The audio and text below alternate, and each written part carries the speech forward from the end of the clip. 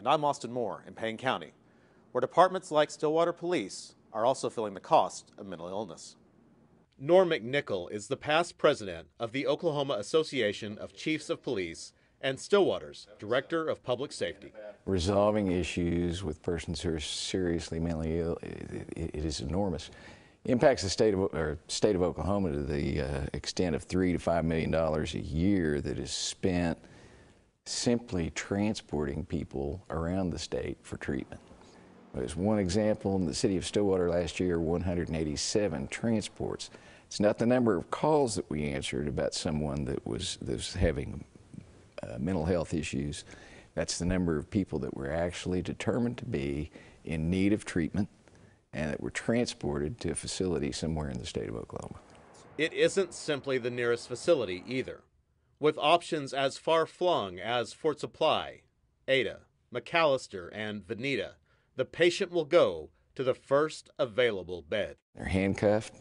Frequently there's a belly chain that connects the handcuffs to their waist, leg irons if they're resistive, a helmet if they're banging their head against the windows of the screen partition of the unit, spit mask, and they travel that way anywhere from 2 to 6 hours, depending on where in the state there's an open bed.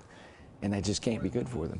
And it can't be good for the future of them seeking help from law enforcement once they've been given that kind of treatment. And it's done that way to prevent them from injuring themselves, from injuring the officers, so they can't jump out of the car. McNichol says this is also taxing on the resources and budgets of local law enforcement. A vast majority of the 400 law enforcement agencies in the state of Oklahoma are very, very small.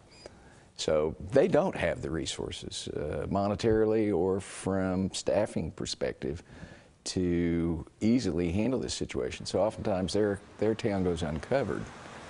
There's no law enforcement present in the town while they perform these duties.